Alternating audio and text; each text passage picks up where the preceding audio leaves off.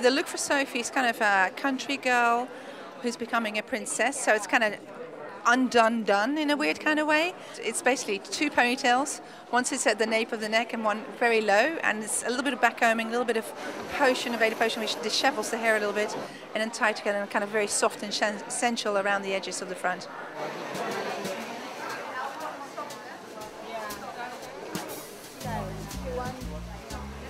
And it kind of looks like. I'm going to use this for you right back. Yeah. Very beautiful, very pure, but from the country, but with the elegance. So I just went through that pureness of it, and I just avoid to put like any pencil, no foundation, a lot of cream, like cream blusher, like in pink, to get that chic country style effect. So it's very pretty with this idea of like fairy that I work on the eyes with all the sparkles on the eyes on the eyelid, but no foundation and no mascara.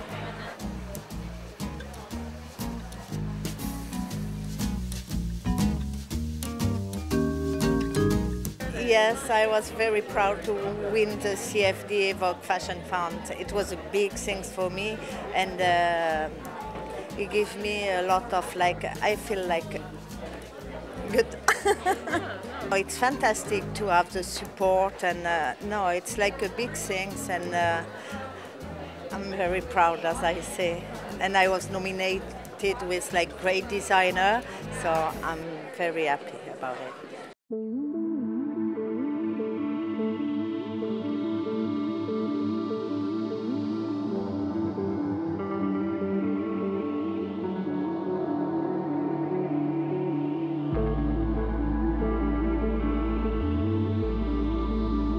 Well, it's never easy to pick a winner of the CFDA Vogue Fashion Fund. We had 10 very talented designers, and all of them were worthy of winning the top prize, which is a business grant and a mentor.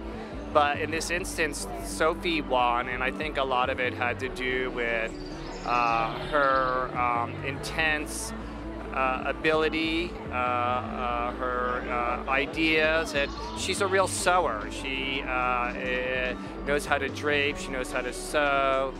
She's a designer. She's not just turning out clothes. She's actually conceiving an idea, making a pattern out of that, and then actually constructing the garment. She's a mechanic in some ways in fashion.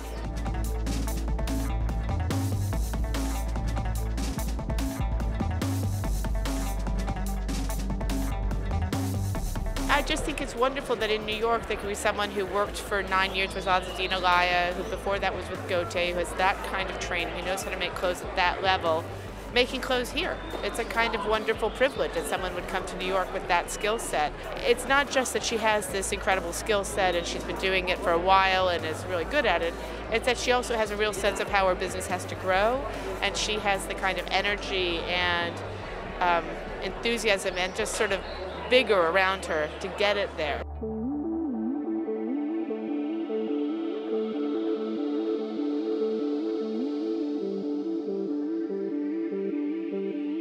I just think that she's slowly and incrementally built a kind of designer dress business under incredibly restricted means. I mean, she lives with her husband and a child in a one-bedroom apartment in Brooklyn, and makes the collection out of that apartment. I think now since winning the award, they finally have a separate studio, or she's been given help getting one through the CFDA.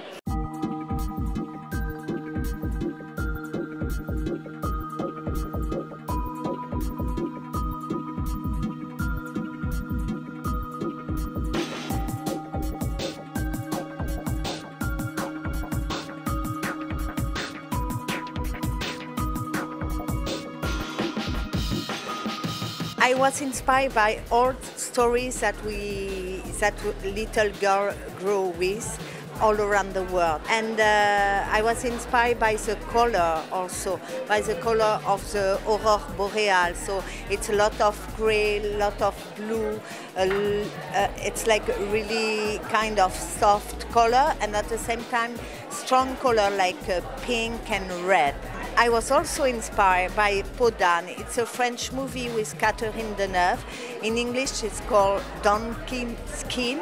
And there is that moment when Catherine Deneuve asks her father to do like a dress color of the time, so color of the life.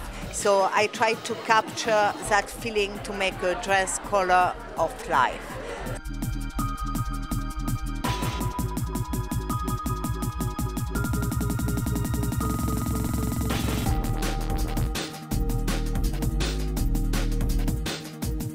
I think she's a great talent, and I think she has a refined sense of color. I mean, I think she certainly knows how to make things properly.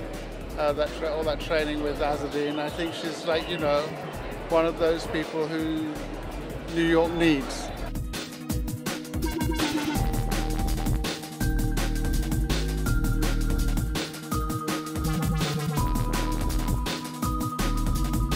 Sophie does sort of beautifully made, extremely wearable clothes. I mean, they're just the sort of things you'd want to sort of take away on a holiday. So of course they have kind of a summery feel. But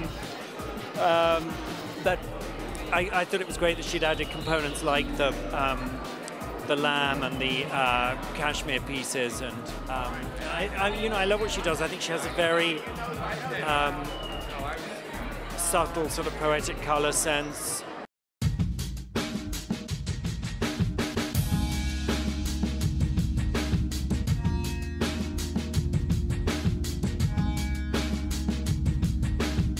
Two prints. So one is about the peasant print. It's like I come from the south of France, and the print is very, very simple. It's a little flowers with it's an original print where I come from. And the second one, it's a snowflake print. So it's very fairy, and I put underneath like gold or silver, so it make like you have like snow on the dress.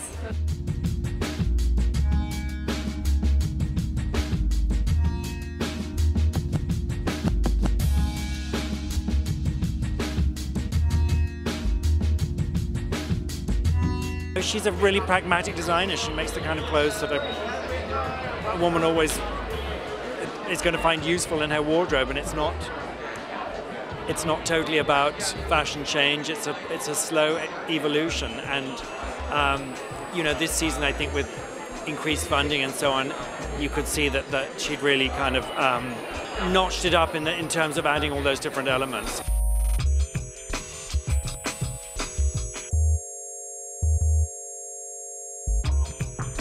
She makes the most incredibly beautiful dresses. I mean, the finishing is impeccable, the cut is impeccable, the way she works with quite diaphanous fabrics, crinkled chiffons are incredible.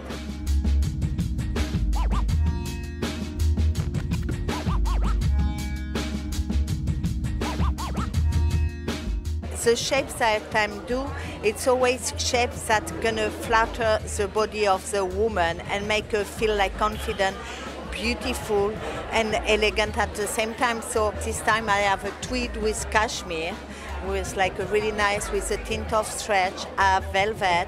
I always work around like the silk and the chiffon, and voila.